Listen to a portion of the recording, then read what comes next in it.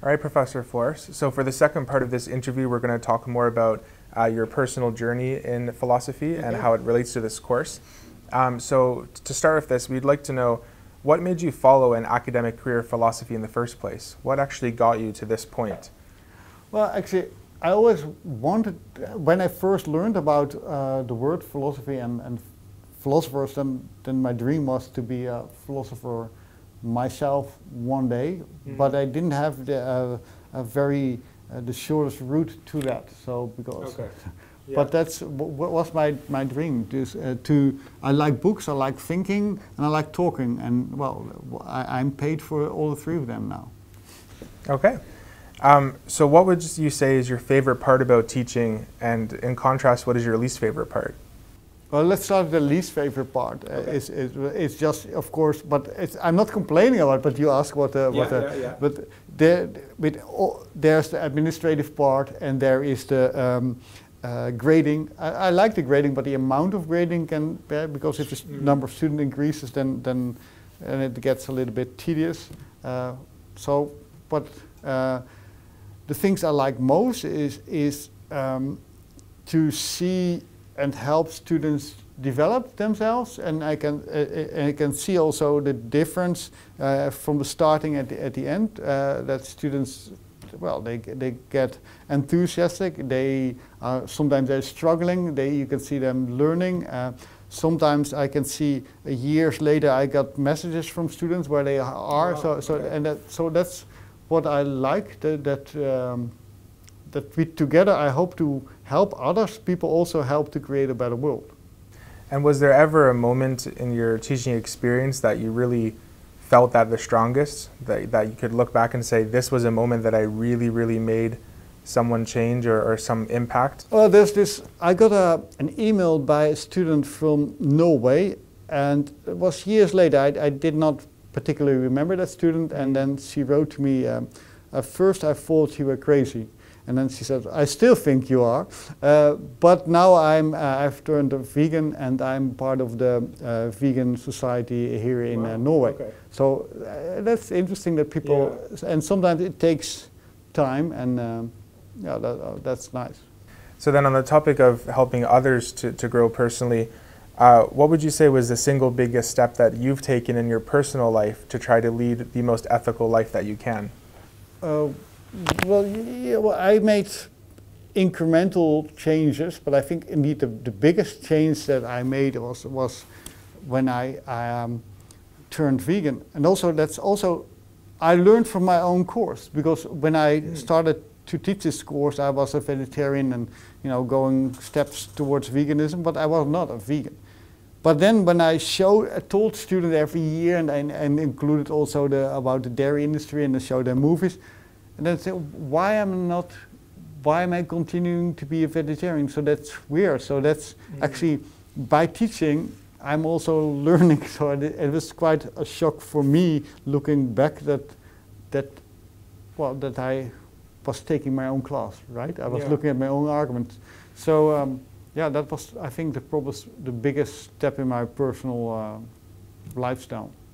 And do you find that taking that step has made you more conscious of how you can help others to develop themselves, and not just in, let's say, going towards veganism, but in improving their lives as an ethical person in any facet? Yeah, well, it makes me more, I'm usually, when I'm explaining to others, I'm a little bit impatient, but then when I think about my own steps, then I think, okay, maybe I should be much more patient in other people, that it takes time for change, also time it's not only the rational argument, our psychological layout is more difficult than that. And that's kind of frustrating for a philosopher, but then, I'm not the ideal philosopher myself, because it also took me a long time, so. And are there still any parts of your current identity that if you reflect on it from a philosophical perspective, you might say it's inconsistent, or? Yeah, so I'm vegan, and but I know I should be an eco-vegan. It means that my ecological footprint is still too large, so that's one thing. Working on it, but not not good enough. So that might be something that I'd be ashamed of in a few later, looking back at now. Mm-hmm. And the second thing, that my effective altruism, that the way that I help others by money, time, and effort, can still be much more improved than that I do now. So taking this idea of improving yourself, could you extrapolate it and maybe talk about what is the biggest potential that we have as a human society to do or to create? It's kind of an abstract question, I know, but what do you, or you could even rephrase it as, what is the biggest waste of human potential that we have right now? Well, if you form it like that, the biggest waste of human potential, I'm gonna give a politically incorrect answer. Okay. But that would be religion. The biggest waste of human potential. Religion generally limits people's possibilities emotionally, intellectually, and morally. So I mean, there are many other obstacles, but religion is worldwide one of the biggest wastes of human potential ever. And so I do hope also that this course helps people to be much more critical about religion than generally people are, because of this argument which I just said. So would you say, or do you think, is religion obsolete, or how would you define it? Well, I think religion always has been obsolete. But yeah, that's also the question, what is religion? Okay, but generally in our society, in the Netherlands, religion is very liberal and it doesn't interfere with science so much. So it's not so much an obstacle, but worldwide it is. But because many intellectuals, they just look at the liberal religions around them and they extrapolate that to religion as a whole, that blurs their vision that religion is an obstacle for human development. And I think that's a pity, because as a philosopher, my main message is, my main focus is to focus on victims. And so I'm trying to help victims not to be a victim. And if we look at humans and the human potential, I'd like that all humans can flourish, including women, including homosexuals. And in many countries, due to religion, that's not the case. And have you, as an individual, ever struggled with a religious identity or trying to shed that, or has that not been a part of your life? Well, I've been brought up as a Catholic, but as a liberal Catholic, so I'm not traumatized in any, not that I know of. Okay. I'm not angry personally at what I experienced, so it's not like, so I participated in it when I till about into my adolescent years, but I don't think I ever believed in it or something like it. It just was part of my social surroundings. And then when I thought about it, when I was, I think, starting to get intellectual mature when I was studying, and then I thought, okay, I'm an atheist. Yeah. Okay.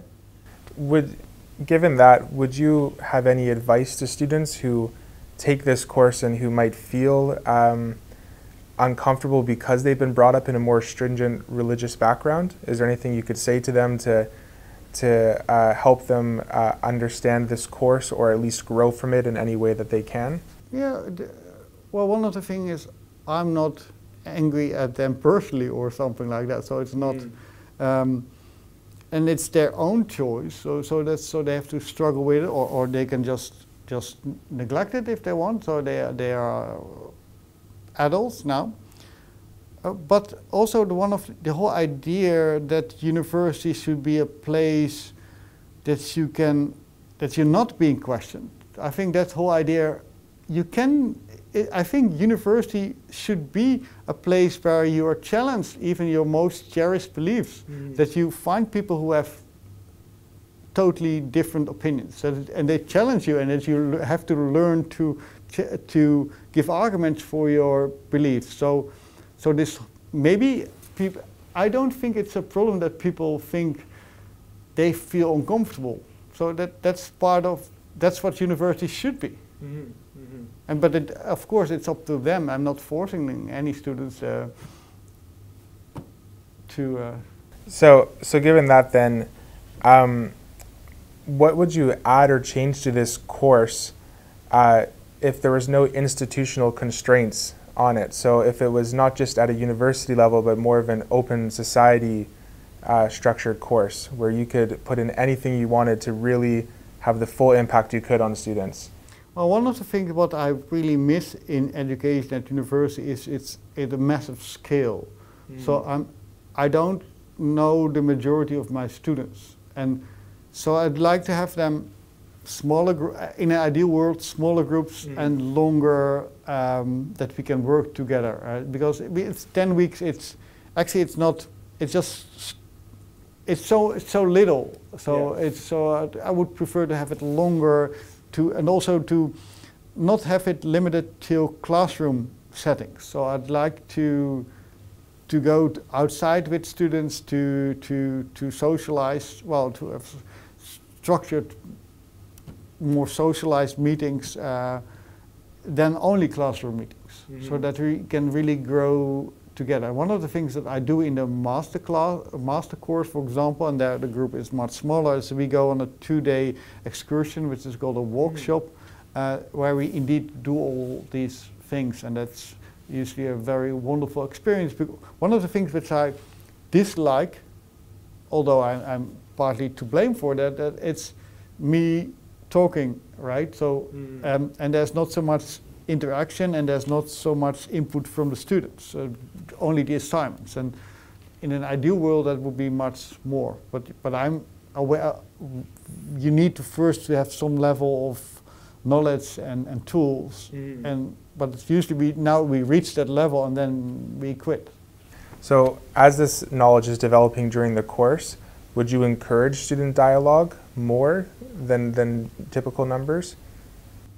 Would I? Well, I would hope that I'm still looking on experimenting with different kind of innovations in education that it could be more. The student could interact more with each other, and because I like it that students themselves discuss these themes and not just ask me. I'm not a preacher, right? So they have to think for themselves on a level playing ground.